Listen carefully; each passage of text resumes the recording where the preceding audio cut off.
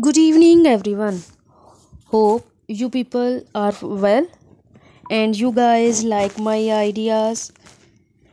Please share my YouTube channel with your friends and the family members that they also can get different ideas from my video. As you can see in my video, I am giving you rooftop gardening ideas. Please share my YouTube channel and press the bell icon for the latest update. A rooftop garden is a garden on the roof of a building. Besides the decorative benefits, roof plantings may provide food, temperature control, hydrological benefits, habitats, or the corridors for wildlife, recreational opportunities, and in large scale it may even have ecological benefits. Hope you people get different ideas for your rooftop to garden. Rooftop farming is usually done using green roof, hydroponics, aeroponics, or air dynaponics system, or the container gardens. Please share my YouTube channel and press the bell icon for the latest update. Humans have grown plants, a top structure since the when they need. Please share my YouTube channel and press the bell icon for the latest update.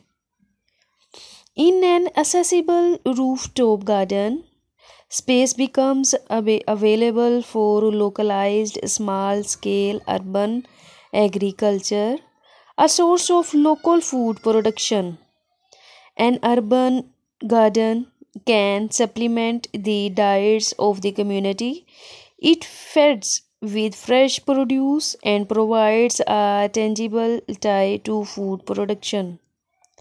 Please share my YouTube channel and press the bell icon for the latest update.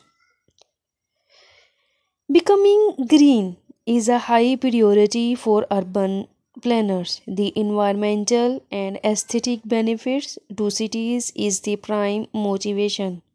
It was calculated that temperature could be lowered. Please share my YouTube channel and press the bell icon for the latest update. A roof garden can be distinguished from a green roof, although the two terms are often used interchangeably. The term roof garden is well suited to roof spaces that incorporated recreation, entertaining, and provide additional outdoor living space for the building's residents. Please share my YouTube channel and press the bell icon for the latest update. Green roofs may be extensive or intensive.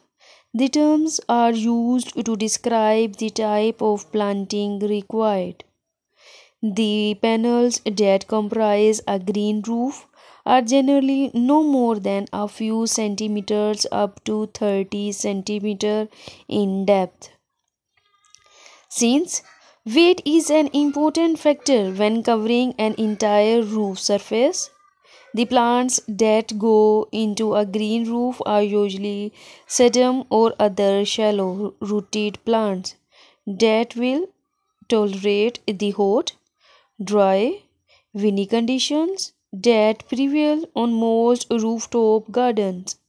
Please share my YouTube channel and press the bell icon for the latest update. The planters on a roof garden may be designed for a variety of functions and vary greatly in depth to satisfy aesthetic and the recreational purposes. These planters can hold a range of ornamental plants, anything from trees, shrubs, vines, or an assortment of flowers. Please share my YouTube channel and subscribe it and press the bell icon for the latest update. Also, give your suggestion at the comment section below and tell me which idea do you like most. Thank you.